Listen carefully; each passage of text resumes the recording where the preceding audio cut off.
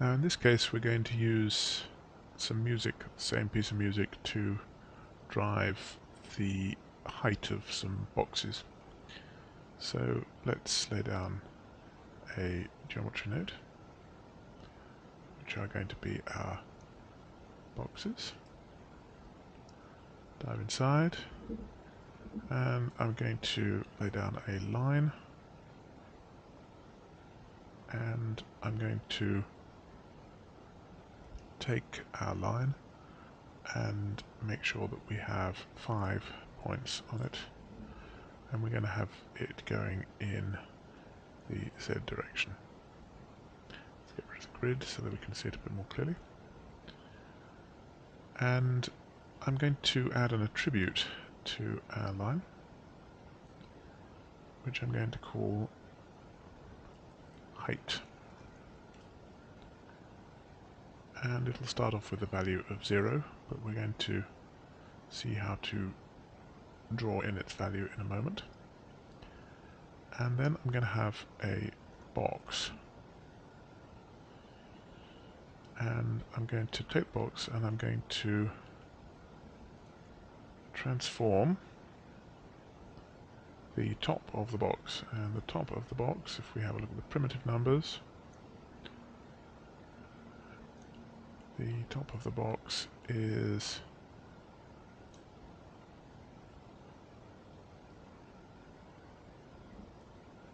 polygon number 5. So if we apply the transform to number 5, that will ensure that the top of the box moves. And I'm going to lay down a copy SOP, and we're going to copy the boxes onto our line. I'm going to have to extend the length of our line to accommodate the boxes. There we go. So we've got 5 boxes, and we're going to use the transform as follows. We're going to use the stamp inputs, and we're going to call the first variable ht, and we're going to make it equivalent to height, and then we're going to translate in the y direction using that variable, which we can access using the stamp function. We're getting the variable from the copy node. It's called ht, and my default value is going to be 0. And that should mean that if I increase this value, our boxes all increase in height. Now we must bring in our music, but first of all I'm going to add a null here, which we're going to call height ref, and we're going to use that as the reference point for bringing some data into chops. So let's now set up our chops network, and again I'm going to call it music, lay down a file node,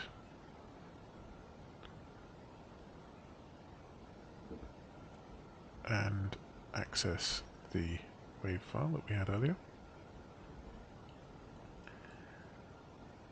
And on this occasion I'm just going to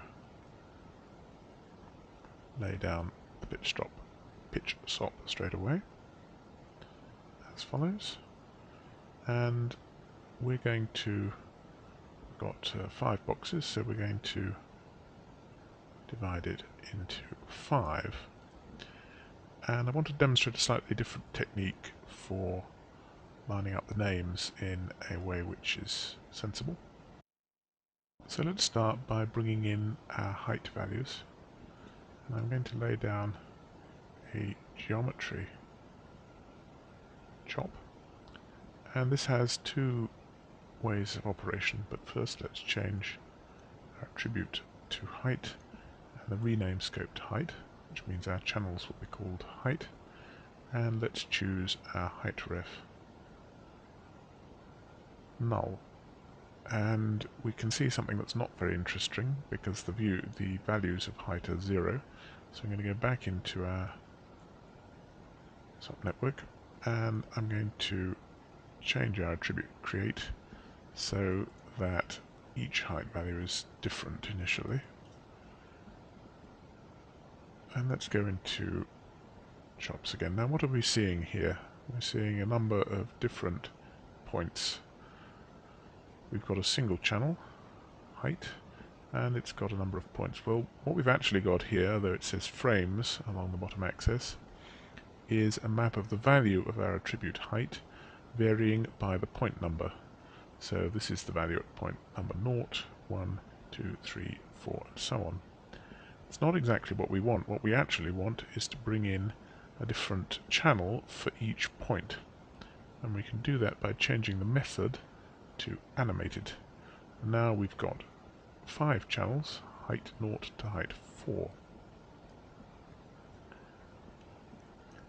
So what we want to do is to add, which we can do using a math SOP, we want to add the pitch information to the existing values of height. And we must get the inputs the right way around to ensure the names turn out as we want. And we can combine chops, add. So we've now got our existing values of height added to the output of our pitch. And I'm going to stick a null on the end of this, which we'll call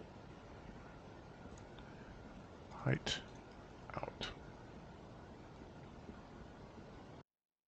Now the next step is to bring this information back into our geometry. Before I do that, I want to make one remark about the way chops stores data. If we have a look at the music, we can see it's incredibly detailed. We've got really, really complex curves, so that even in half a frame you've got a very large number of variations in that curve. And yet, when we get to the pitch SOP, we can see that detail has been eliminated, even though we've got some high frequency pitches being analysed. So what's happening? Well, partly it's the effect of the pitch SOP itself, but partly it's to do with sampling rates. And we brought in our file here, and we didn't change the sampling rate. If we middle click, we can see that the sampling rate is 44,000 Hertz. So 44,000 samples per second, which is an enormously high frequency of samples. We get to our pitch SOP. If we have a look here at the channel tab, we can see that the sampling rate is 24. So it's taking 24 samples per second,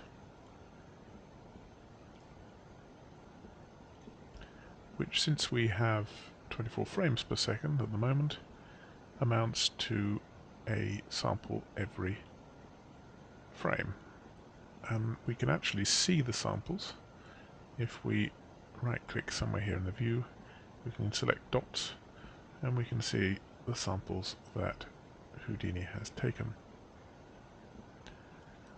So it can be important to know what your sampling rate is if you want to deal with data which is varying at a rate greater than the frame rate. But in this case we can leave it at 24. And by the way, there's rarely any point in having a sampling rate that's greater than your frame rate when you put data out of chops.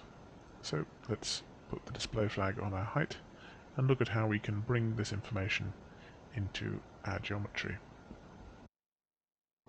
So let's go up to our geometry network, our SOP network, and we need to take our height values from our chop network somewhere here before it's fed into the copy node.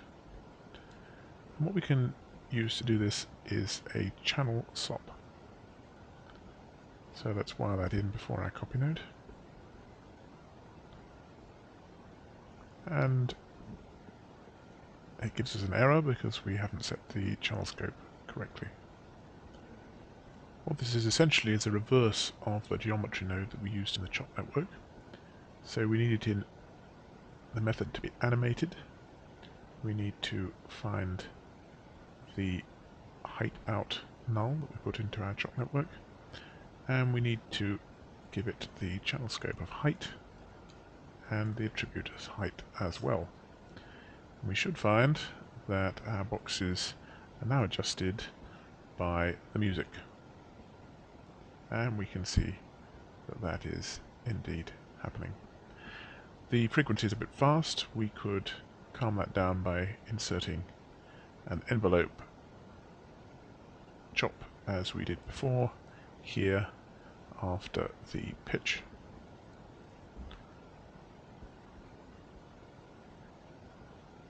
And that should ensure that our variations are kept more manageable.